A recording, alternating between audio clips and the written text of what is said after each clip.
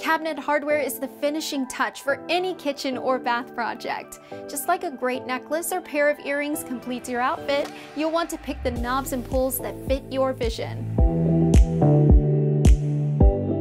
Cabinet knobs and pulls come in a variety of sizes, styles, and finishes, but which ones should you choose? You could decide to use all cabinet knobs, or you may prefer the look of all cabinet pulls, or you can mix knobs and pulls in your kitchen. Which one is right? They all are. It really comes down to your personal preference. In this video, we'll show you how to select knobs and pulls for your new cabinets that do not already have holes drilled. If you select knobs for your cabinets, you will need one knob per cabinet door and one knob per drawer. If your drawers are more than 18 inches wide, we recommend using 2 knobs each, 1/3 from the outer edge of the drawer front. If you prefer cabinet pulls on your doors, you will need 1 pull per door. How do you decide which pull you need?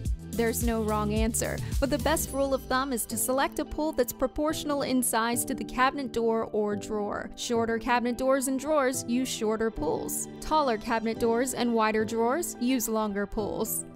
Lower base cabinet doors are usually around 24 inches tall. For lower base cabinet doors, we recommend a pull with a center-to-center measurement of 6 inches or larger. Upper wall cabinets are usually 36 inches to 42 inches tall.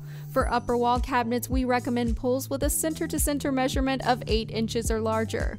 For short upper cabinets like the ones over a refrigerator or vent hood, we recommend shorter pulls like 3 3/4 inch center to center. For tall pantry cabinets, you'll want a larger pull. We recommend 12-inch center to center pulls. For drawers, we recommend a pull that is about half as long as the total drawer width. Drawer fronts with a raised panel sometimes have a narrow face for hardware to attach. Be sure to measure the flat part of the drawer center panel to make sure the pull will fit. If you have drawers wider than 30 inches that are also deep, like your pot drawer under your stove or oven, we recommend using 12-inch center-to-center pulls. For top drawers wider than 30 inches, we recommend using 2 shorter pulls. Position the pulls 1/3 from each side. Make a list of how many pulls in each size you need to complete your project. Now you're ready to shop. Filter your results by the center-to-center measurement you need and select your favorite pulls.